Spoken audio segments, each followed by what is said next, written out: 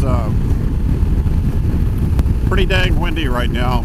I crossed the Argentina thing, and when I walked out under the carport area, they give you a small piece of paper that has 4 stamps on it by the time you're done that you're supposed to give to the guard. I walked outside the building and the wind hit it and yanked it right out of my hand, and man, it was just gone. I chased it for 50 yards and said forget it. And thankfully the guard excuse me, the guard let me through. It wasn't that big a deal, but I thought, Jesus, what's next? So but anyway, I am 39 miles from Rio Grande, where I'm going to stop for the night.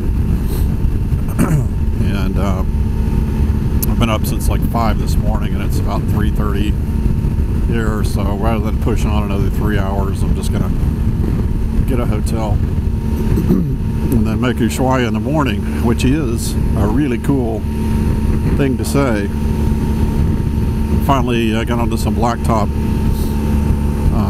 after the, whatever it was, 100 miles, something like that, 110 miles of gravel. But